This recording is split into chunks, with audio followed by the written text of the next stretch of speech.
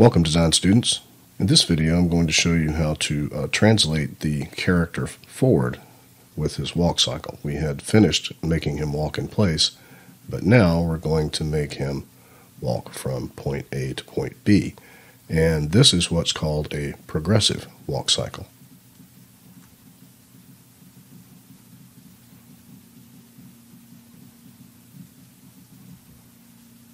Now, the hard part about this is getting him to move forward at the right speed so that his feet do not slide back and forth. The way we're actually making him move is by only animating the global controller.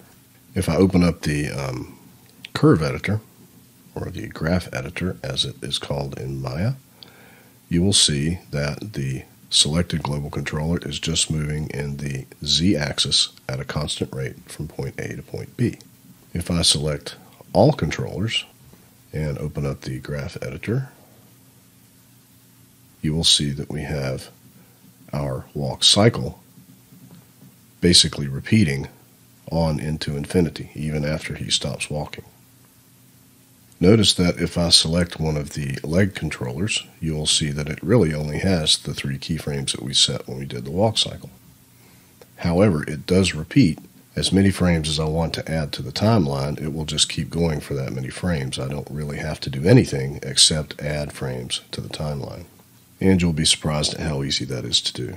So here's the rabbit where we left off in the last video. He's just walking in place for 24 frames. And the only reason this looks like it goes on forever is because this just loops from beginning to end. If I add more frames,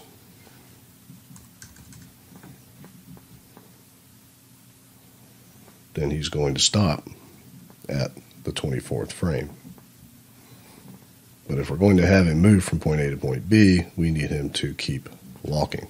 So the first thing we need to do is to make him keep walking on into infinity for as many frames as we want to add to the timeline. Now this is extremely easy to do. All we need to do is select all our controllers. Remember, we created this selection set, and open the graph editor. And you will see our walk cycle right here. Now we need to hold down Control and deselect the global controller because we don't want to add that to what we're doing right now. So make sure you deselect the global controller. And then we need to turn on what's called Infinity View. So we're going to go to View, Infinity, and make sure that's checked. Mine is.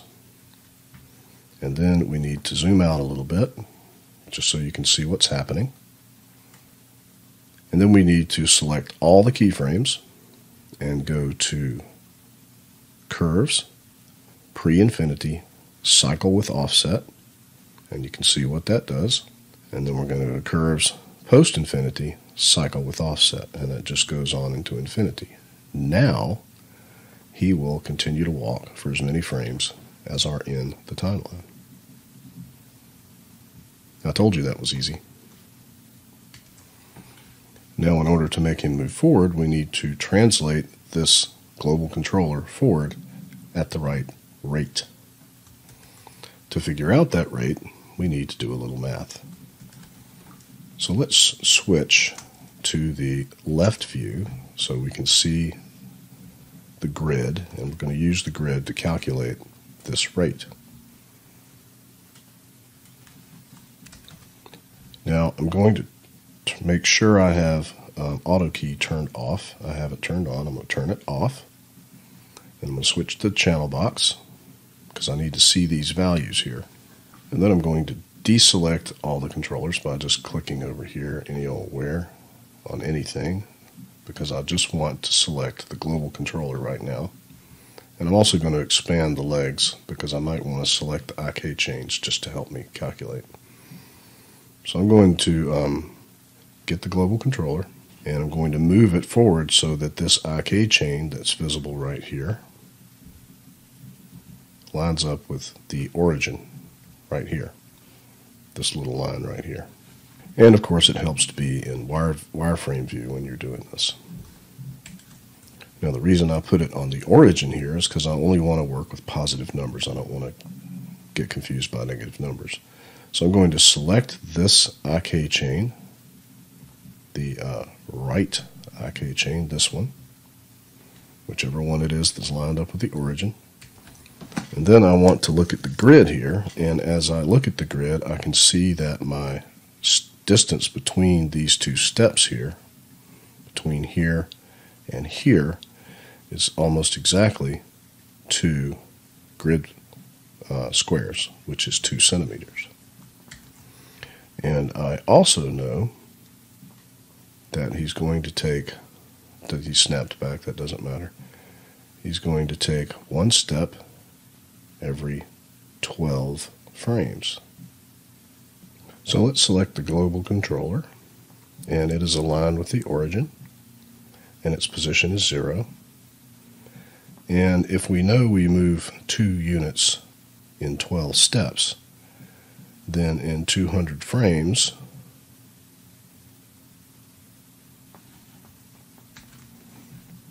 sorry, I don't know what this keyframe is here, but I'm going to select it and delete it.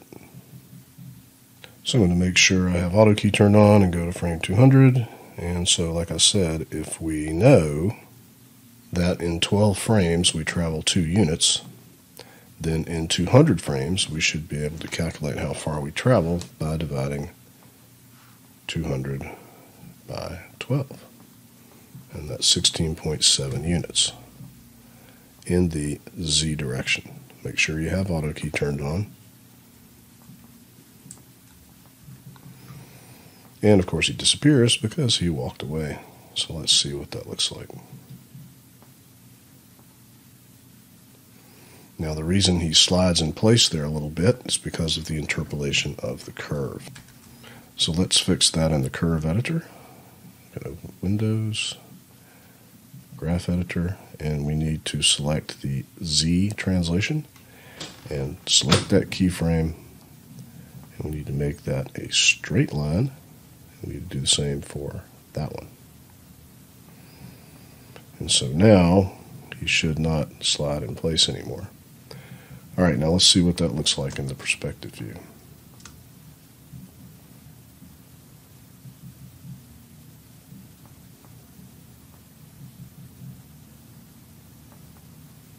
I think that's pretty acceptable. Now, if we want him to move forward more, we can't drag this keyframe out. We need to go to frame 400 or add more frames to the timeline. I would work in increments of 100. And we need to say, all right, we went 16.7 units in 200 frames. So in another 200 frames, we should be at 16.7 times 2, which is 33.4. And that should move him further out. And let's zoom out and see what that looks like.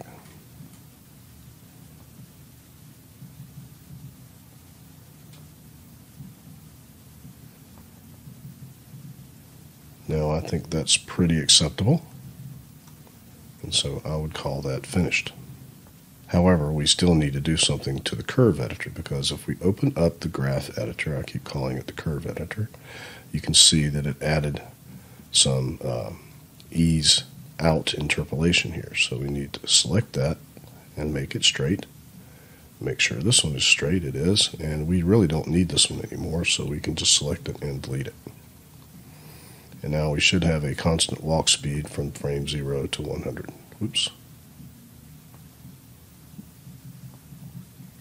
Now if we frame the shot properly, we can have him walking in and out of the frame, especially if we turn on the resolution gate.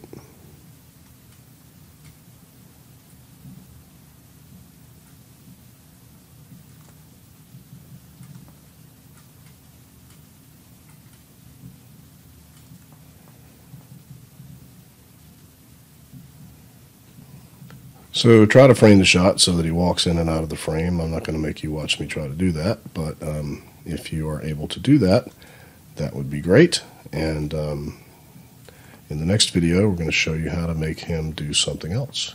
And I'll see you then.